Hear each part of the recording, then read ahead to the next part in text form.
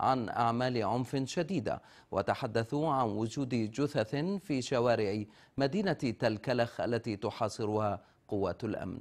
أما وزارة الداخلية السورية فقالت إن ضابطا و4 عناصر من الأمن الداخلي قتلوا برصاص من وصفتهم جماعة إرهابية في تلكلخ.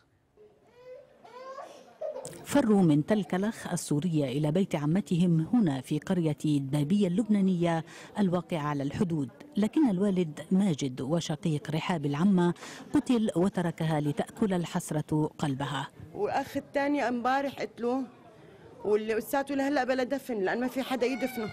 وين قتلوه؟ قتلوه بتلكلخ. شبيحة ماهر الأبطال، ما تعرف عندهم دبابات بيقدروا يقتلوا بشا. بالشارع تعطينا بالشارع أكيد بالشارع. بالشارع قتلوه لأنه هن طالبين الحرية. شو طلبوا غير الحرية؟ شو طلبوا غير الحرية؟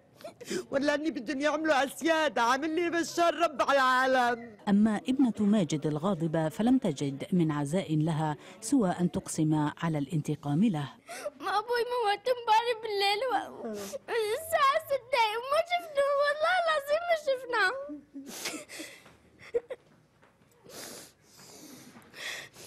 وثلاث عمومتي لساتهم صاروا سنتين بالحبس لهلا ما طلعوا، وثلاث عمومي وعمين بالقبر وستة، وابوي امبارح قتلوه.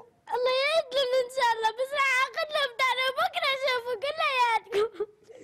كثير من أهالي تلكلخ تحدثوا عن تفاصيل ما جرى في قريتهم بدءا من الجمعة الماضية وبعد مطالبة الأهالي بسقوط نظام الأسد. هؤلاء تحدثوا عن وصول 10 حافلات محملة بقوات الأمن والشبيحة إلى بلدتهم ثم تطويق البلدة بالدبابات، وبعدما بدأ القصف هرب العديد من الأهالي. 10 دبابات منطقة تلكلخ والعريضة والزارة محاصرين ولا دخلوا؟ محاصرين، دخلوا على البيوت تلكلخ هدموها كلياتها، نسوان وزلم عم يقتلوا، كل شيء فيه بالبيت عم يهدموا عيل بعضه.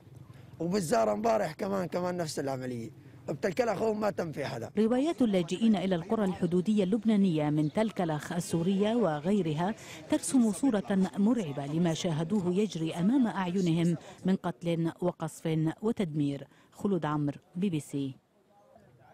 ينضم إلينا عبر الهاتف من دمشق الكاتب الصحفي محمد آغا.